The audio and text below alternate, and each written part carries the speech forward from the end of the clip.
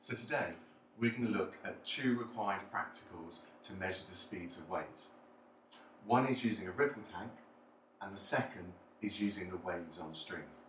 For both of these experiments we need to use the equation wave speed is frequency times wavelength. The key is we need to measure the wavelength. We need to measure the frequency. Once we've measured both of those, we can then calculate the speed. So our first experiment is the ripple tank. We've got a motor here which makes this beam, this wooden beam, vibrate up and down, producing these waves. These are the crests of the waves you can see in the picture. We've got a lamp which produces an image of the crests on a piece of paper below, and we've got a ruler to measure.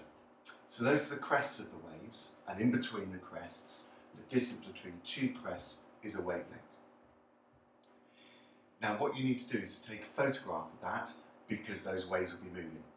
Once you've got your photograph with your ruler, you can measure across as many wavelengths as you can.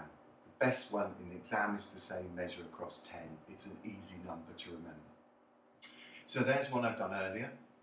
That's the ruler, and we're going to measure across 10 wavelengths, and I worked that out to be 33.3 centimetres, so divided by 10 gives a wavelength of 3.3 centimetres. So we've got the wavelength. How are we going to measure the frequency? The key thing is frequency is the number of waves every second. Now you're not going to be able to count the waves in a second. You've got to count the waves in a longer time. So I suggest again 10 seconds. It's easy to remember. Watch this video, count how many waves pass this point in 10 seconds. It will stop at 10 seconds.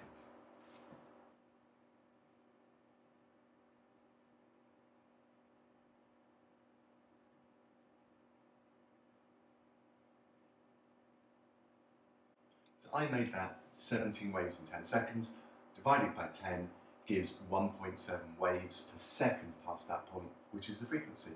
And then finally, we just use the equation, wave speed is frequency times wavelength. The frequency was 1.7, wavelength was 3.33 centimetres, which will give a speed in centimetres per second of 5.6. In your exam, you need to be able to write this method out. So this is a question which asks you to do that. I'll read it with you and then pause the video.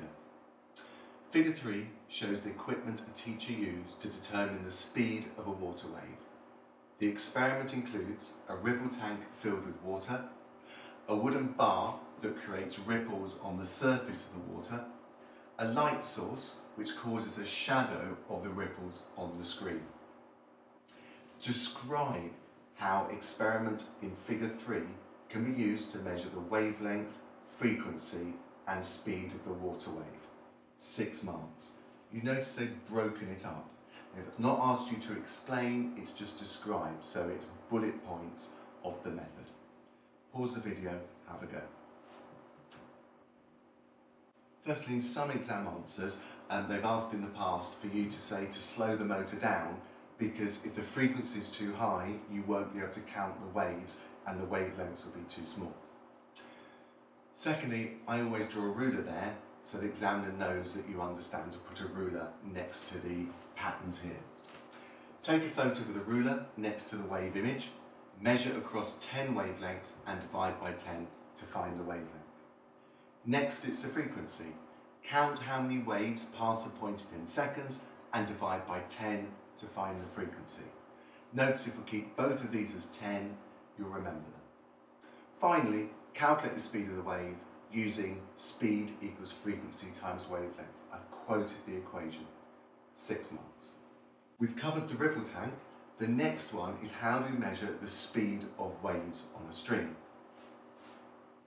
Now this experiment actually comes down from A level and you don't have to understand how it works. You just have to be able to measure the wavelength and frequency and calculate speed. So what we have is we have a vibrator generator that's going to send waves down here to this wooden bridge and they'll be reflected back. And they set up what's called a standing wave. So you're actually going to measure the speed of the waves travelling up and down to set this up. Now it creates a loop at certain frequencies and the distance of one loop, that's one loop there, is half a wavelength because that is a whole wavelength.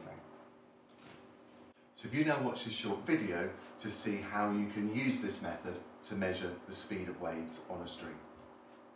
We've got the signal generator, we've got an oscillator here which vibrates up and down, and we've got a pulley at the end, and we've got some weights under there to add tension to this string to make it taut.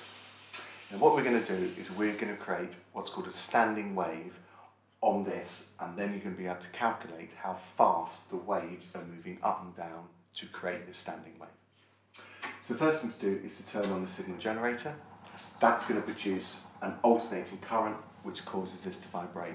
And if you watch carefully, I'm going to increase this until we get our first loop. So that is our first loop. Now that loop is 80 centimetres, so that's 80 centimetres the length of the string, and this loop is half a wavelength. So from that we can work out the speed of the wave, because the frequency is 33 Hertz. So we have one single loop, and that has got a length of 0.8 meters, and that's half a wavelength. And we've also got a frequency of 33 Hertz. So we've got a wavelength which is equal to twice the length of the loop, because the loop was only half a wavelength. That's 1.6 meters. Speed is frequency times wavelength. The frequency was 33 and the wavelength was 1.6, so that gives us 52.8 meters per second. Now what we can now do is we can go up to the next set of loops and work out the speed again.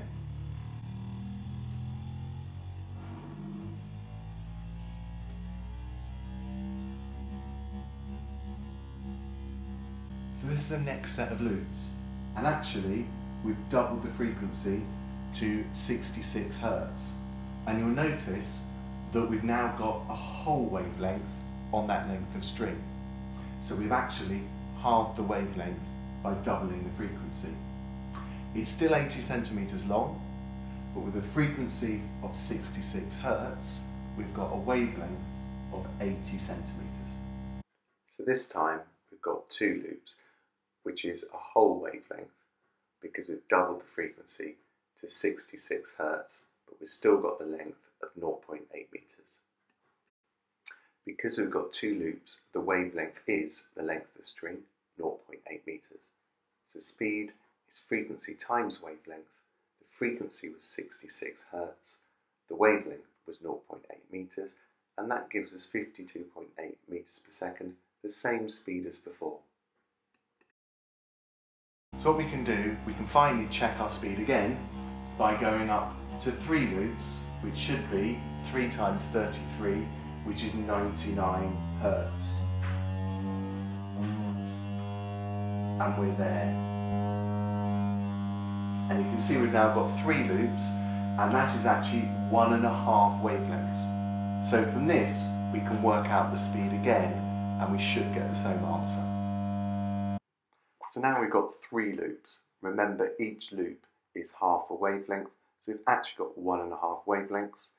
The frequency we had to make 3 times, so that's 99 Hertz, and the length is still 0.8 meters.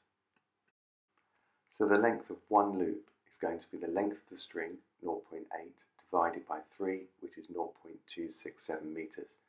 That allows us to work out one wavelength is going to be the length of 2 loops, that's 2 times that, which is 0.533 meters. Finally, speed is frequency times wavelength. We've used that every time so far. So we've got 99 Hertz times by the 0.533 is equal to 5.28 meters, the same as we had before. Finally, a quicker way to work out wavelength, you'll notice that it's 2/3 of the total length. So it gives us 0.533 meters, the same as doing it the longer way.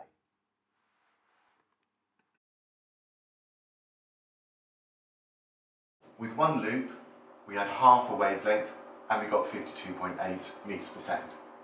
With 2 loops, which is a whole wavelength, we still got the same speed because we doubled the frequency. And finally, we tripled the frequency and we've got 1.5 wavelengths, 3 loops, and of course, whichever one we do, we get the same speed.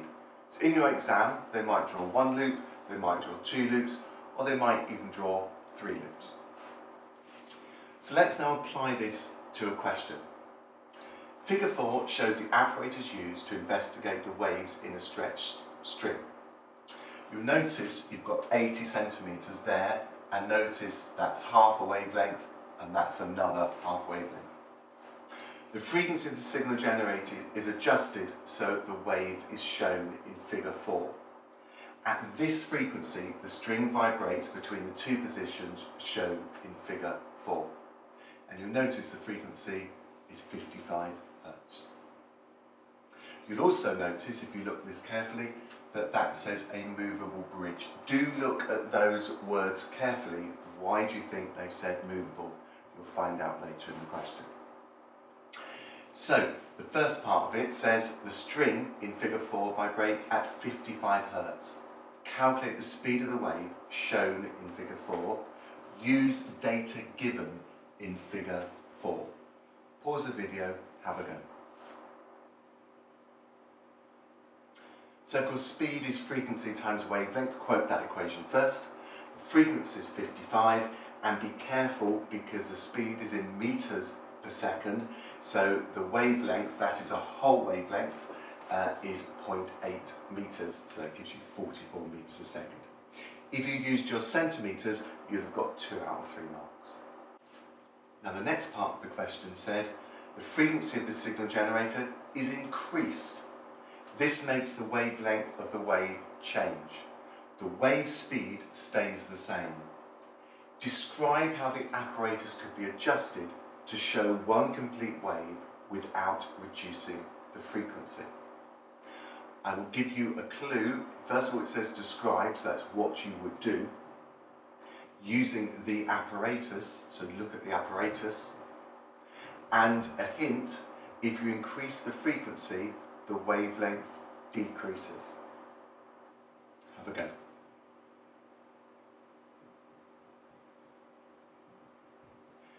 So you need to move the bridge towards this end. So move the bridge to the right because the wavelength is smaller.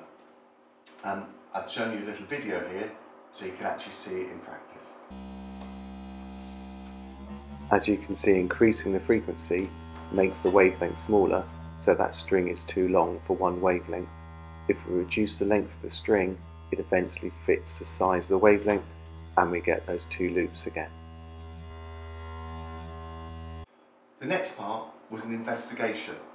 The student wants to investigate how the speed of the wave on the stretched string depends on the tension on the string. The student uses the apparatus in figure 4. Describe a method the student could use to investigate this. So it's worth 4 marks, so you need to include 4 points. Now, describe means just bullet point what you would do. You've got to talk about the apparatus here, and because it's an investigation, you first need to think, what are you changing and what are you measuring? So it wants you to investigate how the speed of the wave changes with tension. So first of all, you've got to change the tension in the string. And secondly, from changing the tension, you've got to think about how you would find the speed using that. Pause the video, have a go, and I'll go through it. So firstly, you've got to change the tension. So add a weight on the end there, or a mass on the end there, will change the tension. Once that happens, you are not going to get a waveform here anymore, so you're going to have to adjust the frequency until you get that wave again. So next thing is adjust the frequency until you get 2 loops and record this frequency. Next, of course, you need the wavelength. So you measure the wavelength, which would still be 80 centimetres. Finally, you calculate the speed, frequency times wavelength. Now that was investigating just one tension. So you might be asked to repeat for more tensions using more masses. And so you can do multiple sets of data. Just so you can actually see how this works, I've done another quick video for you. So this little video will just prove that experiment which you've designed. So adding another mass onto the end of the pulley, you can see that waveform collapses. It's no longer a whole wavelength. But if I increase the frequency until I've got 2 loops again, that is our 1 wavelength. And I can now measure the frequency of that and work out the speed. I can then add another weight and you can see the waveform collapses again. Increasing the frequency again will allow me to get that single wavelength back, and from that work out the speed. So we've looked at 2 required practicals to measure the speed of waves. First of all, using a ripple tank, and secondly, the wave on a string. In both cases we've used this equation where we've had to describe how to measure the wavelength. We've had to describe how to measure the frequency, and we've explained how to calculate the speed. Just a little extra, I've done a quick video which looks at using a strobe so you can actually see the waveforms changing. So what I've done is a little extra video for you. I'm using a strobe which strobes at the same frequency, so you can see the wave in one position, and you can clearly see that you've got one waveform there on one wavelength. In this one I'm just strobing slightly off the frequency, and you can now see that waveform moving up and down, and you can now see where those loops come from. Next lesson we're going to look at how waves refract, and that's lesson 4. I'll leave you with the specification points that we've covered today.